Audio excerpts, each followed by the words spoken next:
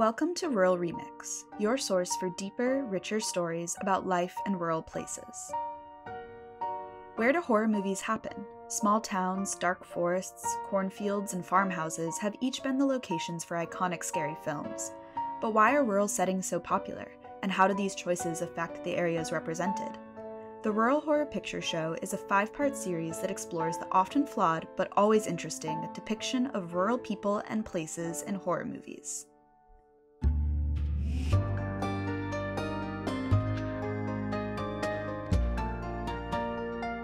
Today we're talking about folk horror and how the genre uses rural places to illustrate modern tensions between science and the supernatural.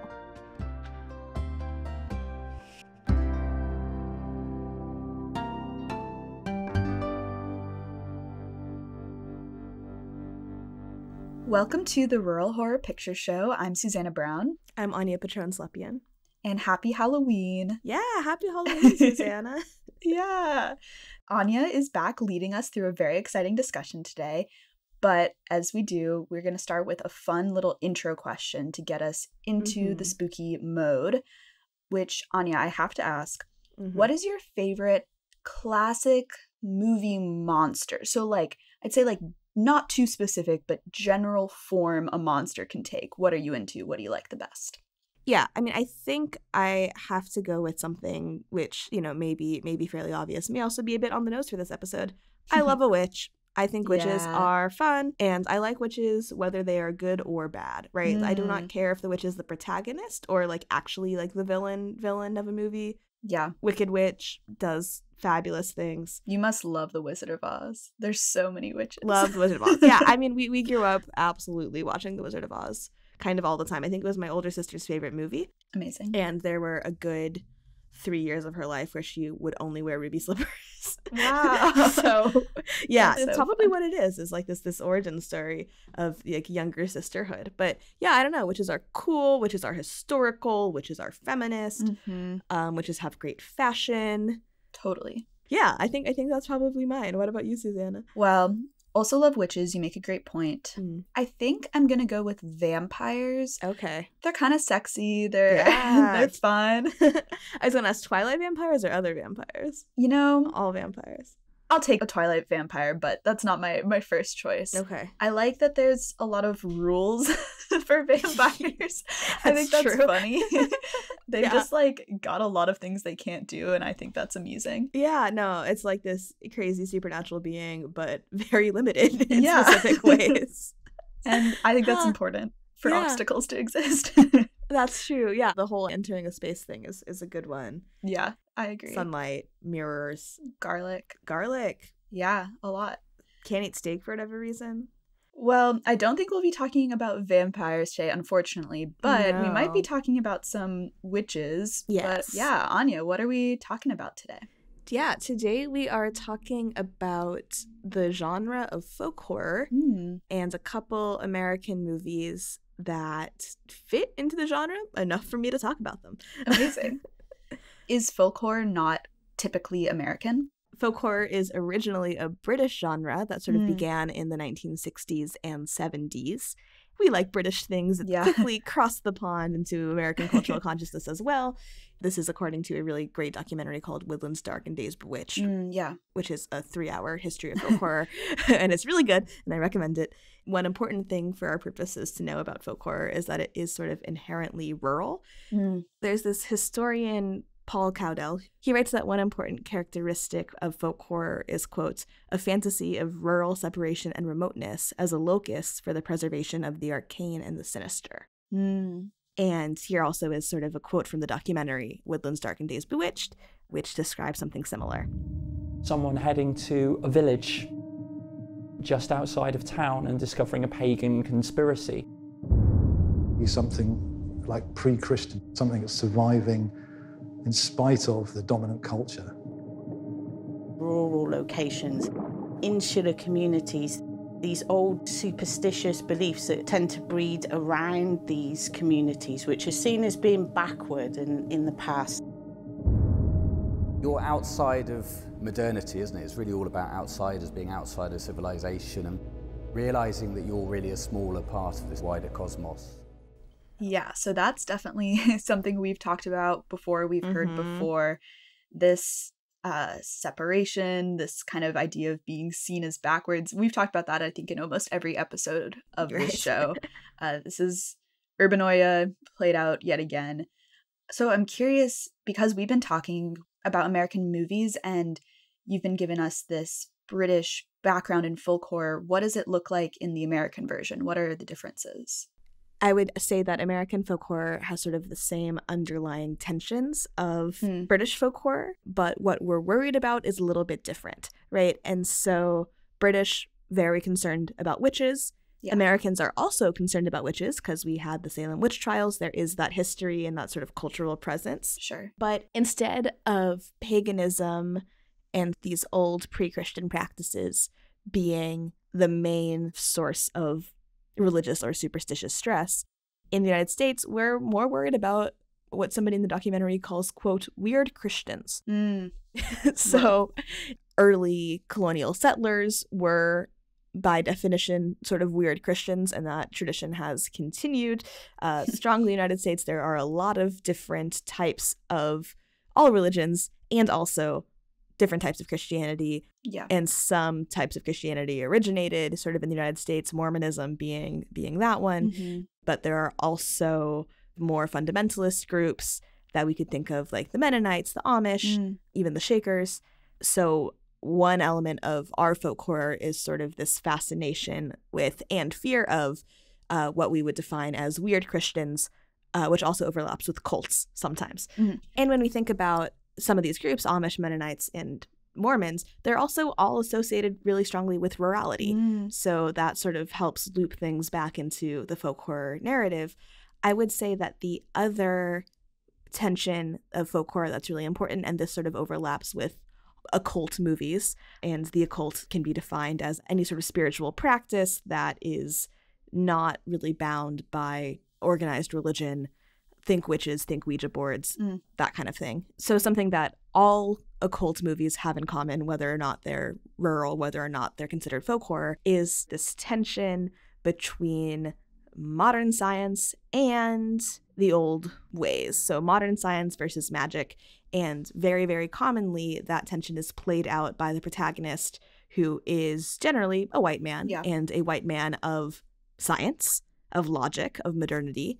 And he has to figure out what's going on, which is generally magic, right? Or in some form or fashion. And he has to both come to believe in the magic and then learn how to solve the problem in a magical way, because the scientific explanations and scientific solutions aren't working. And that is sort of the fundamental plot line of all of these movies. Yeah, that's super interesting, because it feels like we have this like Urbanoia trope yet again of, you know, one, modernity versus lack of. But what's really interesting is you said that the modern science man needs to learn to believe in the magic, and that feels so different from what we've been talking about, because there's no, you know, the canoers and Deliverance didn't learn to understand the ways of local people. That wasn't what was happening. So I think that it's a similar tension, but this interesting, like, you need to solve it with the magic, with the supernatural in some ways. So interesting. I'm excited to see how it plays out in these movies. Yeah, totally. And it's sort of making the argument that supernatural problems require supernatural solutions, so sink or swim, right? But no, I mean, really good point that it is similar to Urbanoia, and sort of like any other horror movie, like the killer hillbilly trope, they all have the same underlying tension within their little subgenre, but the politics of the movie can still be read by how these things are handled. And that brings us to our first movie, which is Children of the Corn, released in 1984, adapted from a Stephen King short story that was published in 1977, I think written in 1976. And this one is really interesting to talk about because the short story and the movie are different in really meaningful ways that ultimately affect the message that you walk away with. Okay, so what is going on in this movie? Yeah, so the movie is about a couple named Bert and Vicky. They are a young couple. Bert is a doctor. He is a man of science, as you see. Vicky is his partner, who we don't know what she does because it doesn't matter because it's 1984 and who cares? She's so pretty. But she's pretty. And they are driving through Nebraska on the way to his medical internship, and they're sort of fighting. They're not getting along that well. It's clear that she wants to get married, and he's sort of like, I just need to do my medical internship. Mm-hmm. And so they are driving through miles and miles and miles of cornfields. But this monotony is broken in a dramatic fashion when a young boy stumbles into the road and Bert runs him over. Womp womp. So obviously they're freaking out. That's no good. But they look closer at the body and they see that his throat has been cut. So that's not a car injury. His throat was cut before he ran into the road. And so they go to look for help, and the nearest place is a place called Gatlin. And when they get to Gatlin, they realize that it's empty. Like, there is nobody there. It's eventually revealed at the very beginning of the movie, actually, and in the middle of the short story, that some time ago, all of the children of this community murdered all of the adults. They murdered anybody who was over the age of 19, and they did it in the movie. It's shown with poison and knives and like field tools. Gruesome. Yeah, super gross. And they did this because there is a entity called He Who Walks Behind the Rose, and he demands it. And so, long story short, Bert and Vicky are attacked by the kids. In the movie, they manage to sort of fight back and deliver speeches about rationality. And then with the help of some of the kids, they are able to burn down the cornfield and therefore defeat He Who Walks Behind the Rose. In the short story, they are gruesomely murdered and sacrificed to He Who Walks Behind the Rose. Tough. And they die. Whoa. That is a big difference. I mean, just having the fates of our main characters be so completely opposite. I am curious as to why that change was made. Maybe just more enjoyable to watch a movie where things end okay. I don't know. Maybe, yeah. So what did you have any sort of first impressions or thoughts about this movie? Yeah, this movie is really interesting. It's creepy in different ways than a lot of the ones we watch. I think that's sort of the classic children are scary. You know, I'm thinking about the twins from The Shining, like a Chucky doll, like that kind of little kids doing something creepy is extra creepy, extra scary. I don't really know. I'm sure you can do a whole analysis on that, but you just don't expect evil from them in the way that you might expect evil from an adult.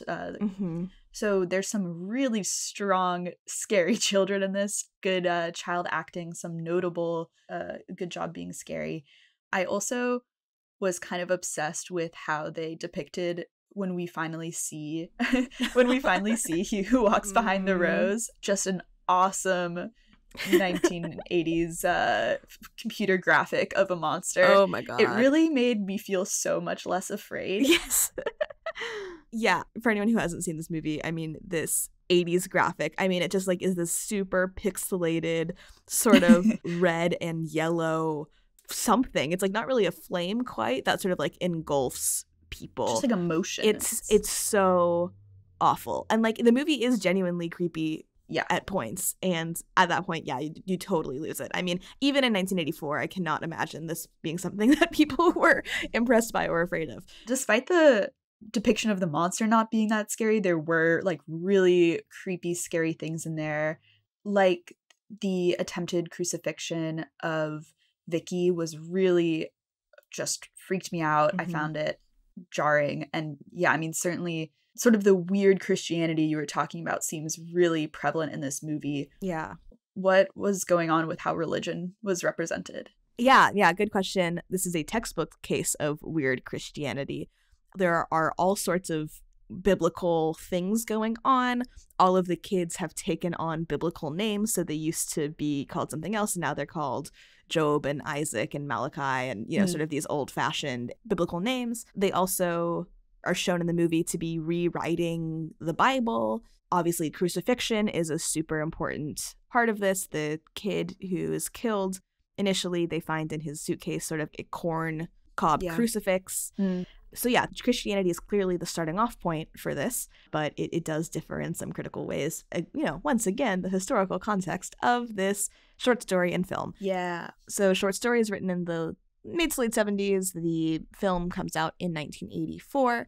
And this is an era of televangelism has become really popular. It's gone mainstream in a lot of ways. During the Reagan administration, there's a very active group of televangelists who formed what they call the moral majority. And there are all of these personalities who are really famous. They're TV stars, Jerry Falwell, Pat Robertson. They have a huge following, and they're very active on the national stage politically.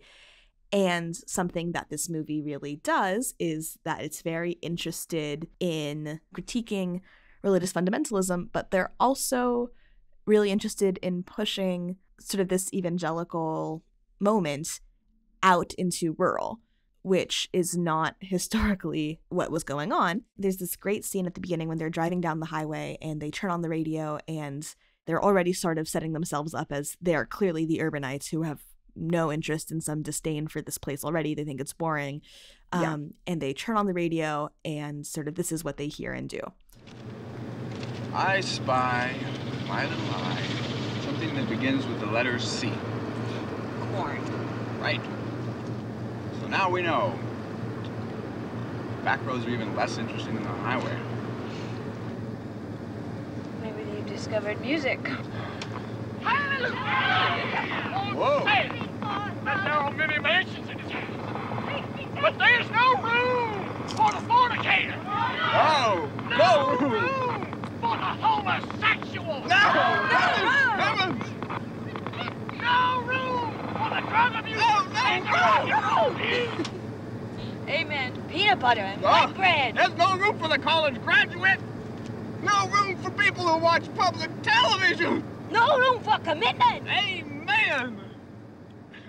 Yeah, and so you can hear immediately they're setting themselves up, first of all, making fun of the preacher, but also setting themselves up. They are college graduates. They are people who watch public television. Yeah. They are not rural evangelical Christians. But once again, this is sort of a fallacy. This sort of evangelical religiosity is not at all confined to rural places. Absolutely. It wasn't in the 70s and 80s. It isn't now. There's some really great reporting by a Daily Under reporter, Sarah Malott, which shows that rural people are not necessarily more likely to attend church than urban people. Basically, every other demographic difference is a stronger factor than whether they live in a rural or urban area, but we all have this perception of rural places as having more churches per capita and being inherently more religious, when actually people's real life religious practices do not differ widely depending on whether they live in rural or urban places. I think that's a really important point because I feel that is a perception so common. And I think a lot about, when we see this young couple and they turn on the radio. I mean, I feel like I've experienced something like this of on a road trip and you see those billboards that are, call this number to be saved. And I think those very clear signs of religion are often you see on a road trip. Maybe you're driving through a more rural area, things like that. And I certainly know I've had misconceptions about what religion is like in an urban versus rural environment. So I think it's important to examine that and think critically about it as opposed to just sticking with what is maybe commonly told or taught. Yeah. And I mean, also just if we think about certain types of evangelicalism, the megachurch, right? These churches that have thousands and thousands of people, they're not predominantly rural phenomenons. The biggest megachurch in the United States is in Houston, with 43,500 weekly visitors, right? Wow. Of course, evangelicalism and fundamentalism are not necessarily the same thing. Sure. And Children of the Corn came out the same year that the original Footloose movie came out, right? And that is another small town situation, which is not dissimilar from what these kids do. They do end up outlawing music and toys and games and anything fun and modern, not unlike the Footloose town. But the difference is you never expect the children to be the one who are no music, no fun. And in Footloose, the kids want to dance. And in Children of the Corn, the kids are the ones stopping the fun, which I guess, again, goes back to when children are evil, it's scarier. Yes. And the other thing that this movie does, it's pushing evangelicalism and fundamentalism out into rural, but it's also conflating these actually genuine, quote unquote, weird Christian groups like the Amish, like the Mennonites, which are pacifist groups. True. And portraying them as sort of inherently violent, right? Because these kids are doing a lot of things that these groups do and believe in, like sort of the ban on technology and things like that, but they're using scythes and knives and all sorts of little farming tools to hunt and try to kill and sacrifice our two protagonists. Yeah. I also watched that 3-hour-long documentary, and one of the things I really felt like was a big takeaway from their description of folk horror is that change is what is scary, like change in traditions, change in weather, change in communities, because like a lot of time they're talking about I think the word they used was hauntology, like this idea of an unresolved past coming back to haunt you, whether like a social or cultural past.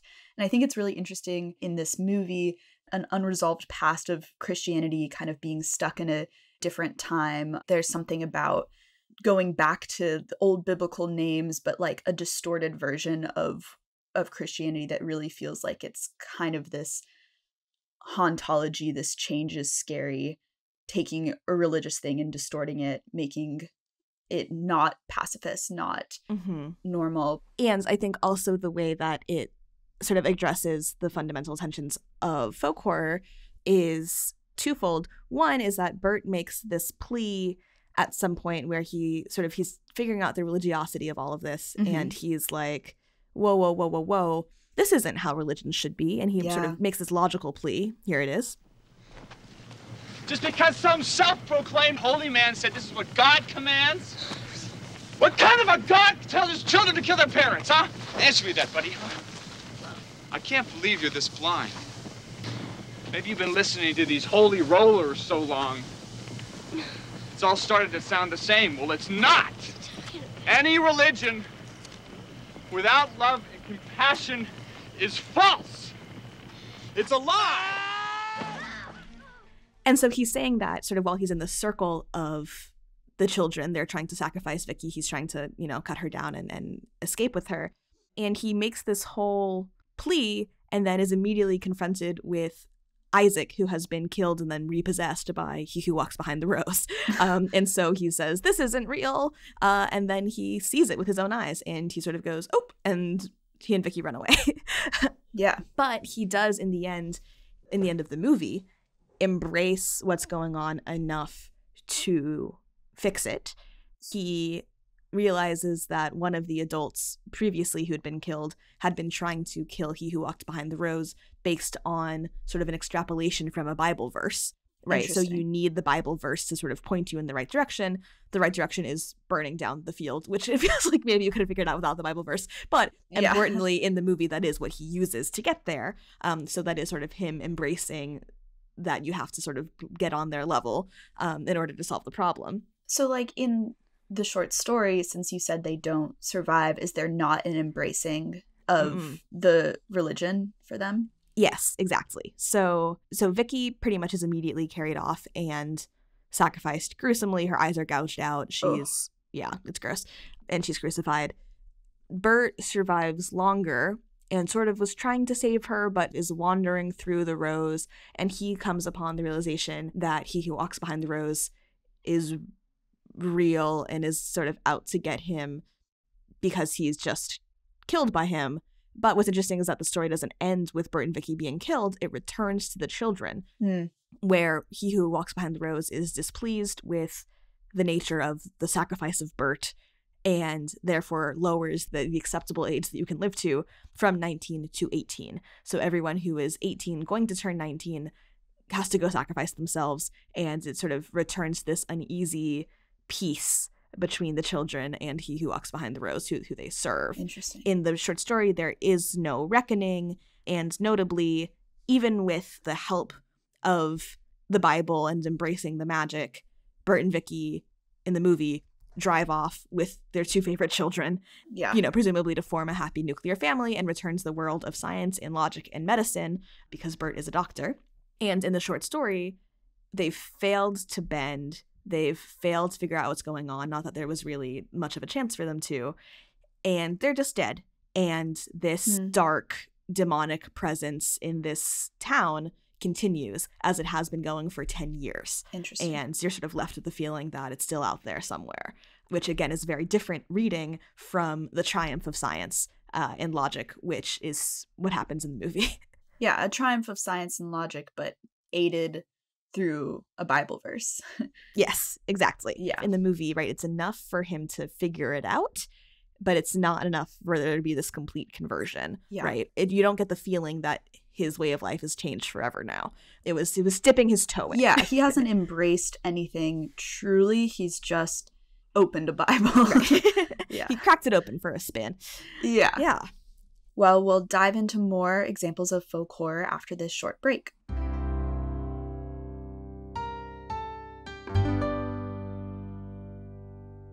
Hi, I'm Janie Carey with the Daily Yonder. Check out the Yonder Report, a weekly podcast rounding out the latest rural news produced by the Daily Yonder and Public News Service. You can listen and subscribe wherever you get your podcasts.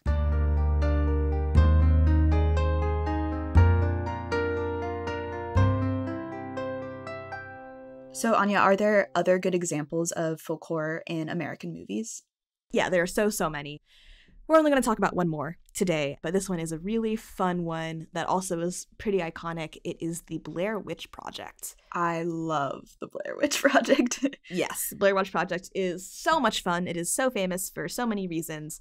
It is sort of the movie that popularized the found footage or sort of mockumentary style in horror movies. Yeah. Which is now something that we've seen for decades. But this movie came out in 1999. Mm-hmm. There's this title card at the beginning of the movie that sort of introduces the premise. It says, in October of 1994, 3 student filmmakers disappeared in the woods near Burkittsville, Maryland, while shooting a documentary. A year later, their footage was found.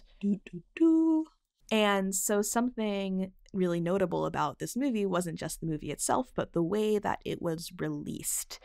About 6 months before the movie came out, the people who made it hired a web designer, because this is 1999, to make a website. And on this website, there are missing posters of the 3 actors who used their real names. And so it's trying to convince people that these people really have gone missing while trying to film a documentary. And people really, really believed that actually this was real footage and that the people had in real life gone missing. Yeah.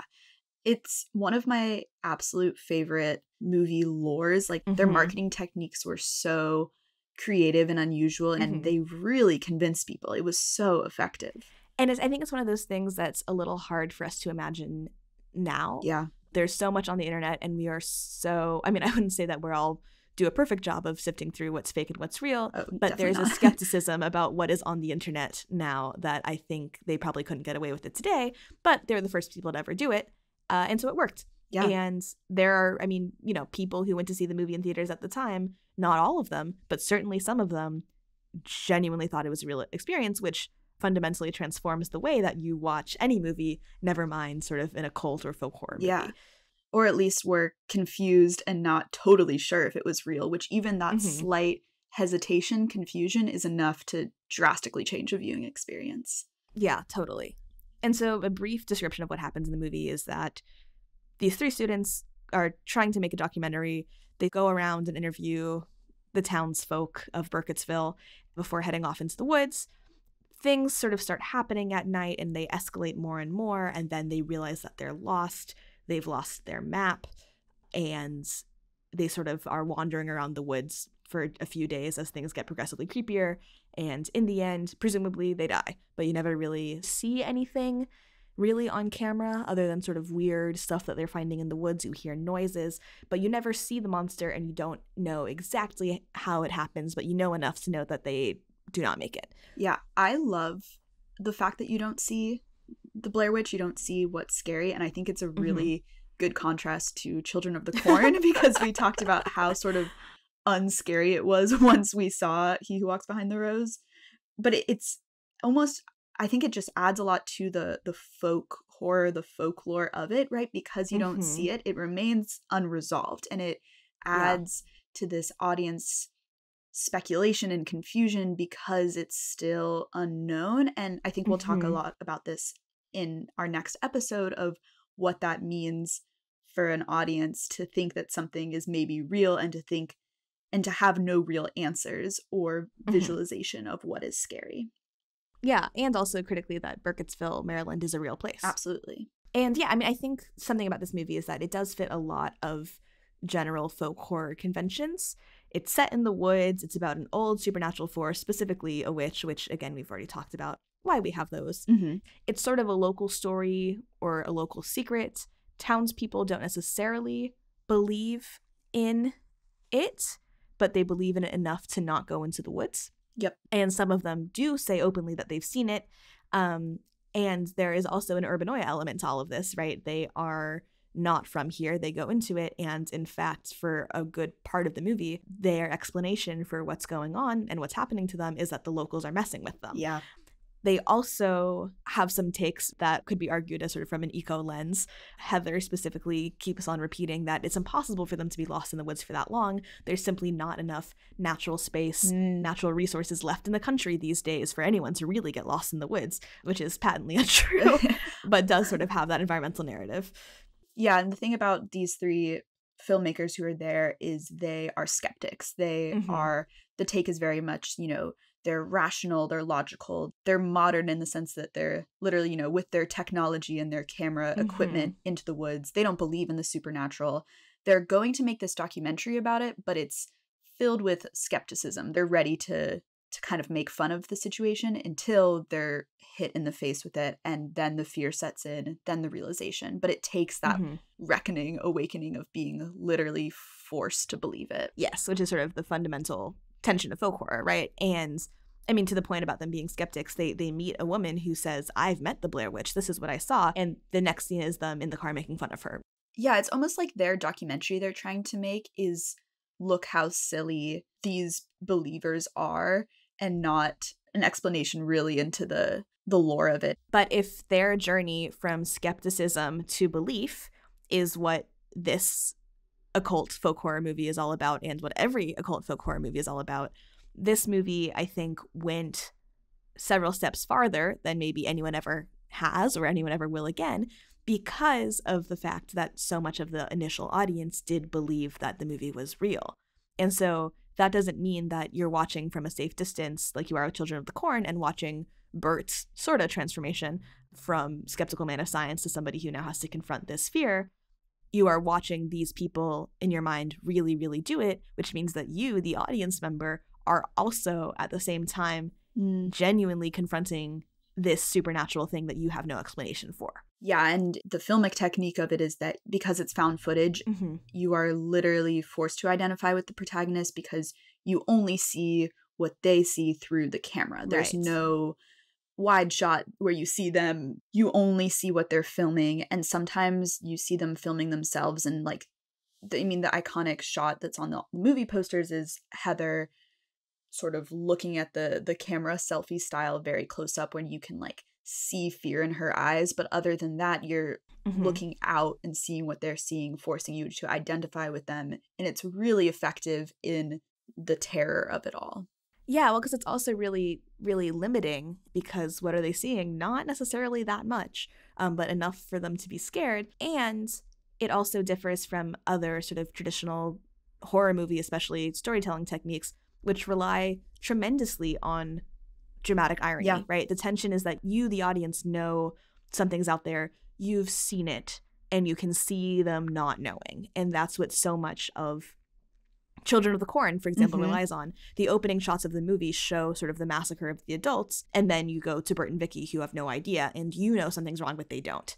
And in this movie, you are discovering that something is wrong. I mean, you know that something's wrong because you know it's a horror movie and you're going to watch it, right? But that is all that you get, as opposed to in a more traditional movie where you might have seen the Blair Witch, or you might see them sort of stumbling towards the abandoned house where they eventually are killed, and you would have more information than they would. And in this movie, that is not the case. And if you were an original 1999 audience member, you maybe don't even have that, oh, you know you're watching a horror movie element because you think you're watching found footage. So even that component of it is gone. Yes, it is.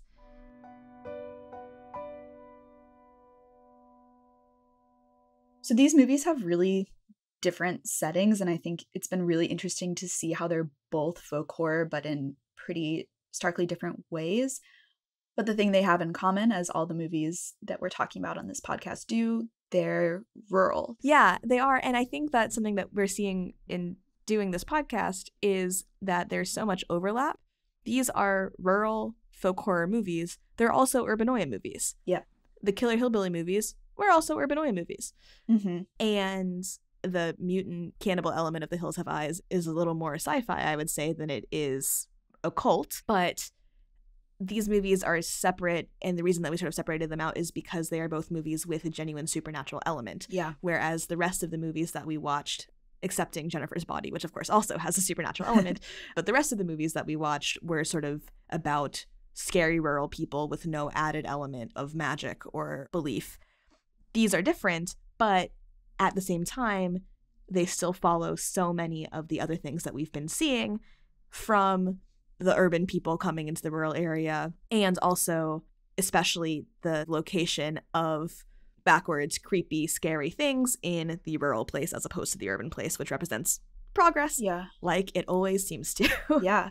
Thank you so much, Anya, for walking us through these two great examples of movies, explaining folk horror to us. I feel like we got to dive into a whole new genre and talk about supernatural, which is really exciting. You're welcome. Thank you for hanging in there with me. And I do think that Children of the Corn especially gives new meaning to, those sort of icebreaker questions when your coworkers are like, how many children could you fight off?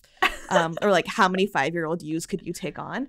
And my answer wasn't that high to begin with, but after seeing sort of like the religious fervor and that they all have sides, I'm like, none. Maybe 2. Wow. You're better than me. I don't know if I could take them. Well, on that note, we'll see you next week for the sort of real life consequences of rural horror movies. Talk to you then. The Rural Horror Picture Show is a production of Rural Remix. Original music was composed by Quincy Ponvert and Leo Pozell. Cover art for the series was drawn by Nat Nichols. Thank you to our executive producers, Joel Cohen and Adam Georgie, associate producer Teresa Collins, and the staff of the Daily Yonder and Rural Assembly. This series was edited and produced by Susanna Brown and Anya Patron-Slepian.